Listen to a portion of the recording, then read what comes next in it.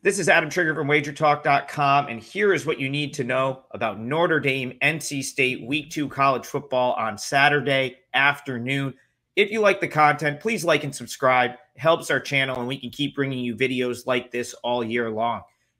Notre Dame NC State. So, for me, it's tough to take a ton away from the 2-0 Notre Dame start.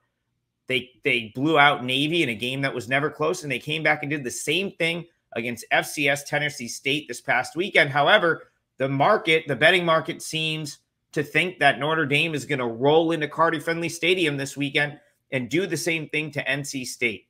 And I don't know if I agree with that.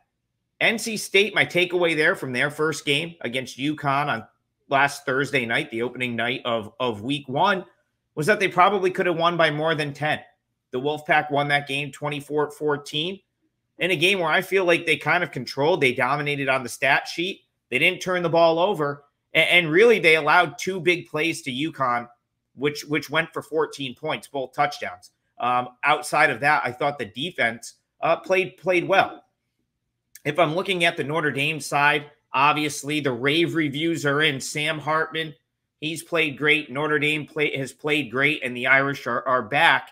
But you know what? Sam Hartman struggled against NC State last year when he was on Wake Forest. His Wake Forest Demon Deacons lost that game, and that was against an NC State defense that was pretty banged up. It was later in the season when NC State was dealing with some big-time injury issues, and NC State still won that game. So I actually think that this number might be a little high here. You know, you got Notre Dame. They're one of the few teams in the country that's going to be playing their 3rd game of the year. They, of course, were one of the few teams that played week 0. They came back and played week 1, and now they have to play a week 2 game in a true road spot down in Raleigh. That would be not as big of a deal, but remember, they opened the season all the way over in Ireland. So quite a bit of travel now. Ireland, back home to play the Tennessee State game, and now down to Carter-Finley Stadium to play NC State. So I think it might be a tough spot for them as well. On the NC State side, I still think their offense is going to take a step forward. Robert Anae was the offensive coordinator for Virginia in 2021 with Brennan Armstrong, that historically good Virginia offense. And he actually came up here to Syracuse, New York, where I'm from, and turned around the Syracuse offense last year, made that Orange offense much more productive than anyone expected them to be. So now that he's down at NC State with Brennan Armstrong as old quarterback, I think that I think it's only going to be upward for NC State from here. I think they probably could have gotten more offensively out of the UConn game, but it was their first game.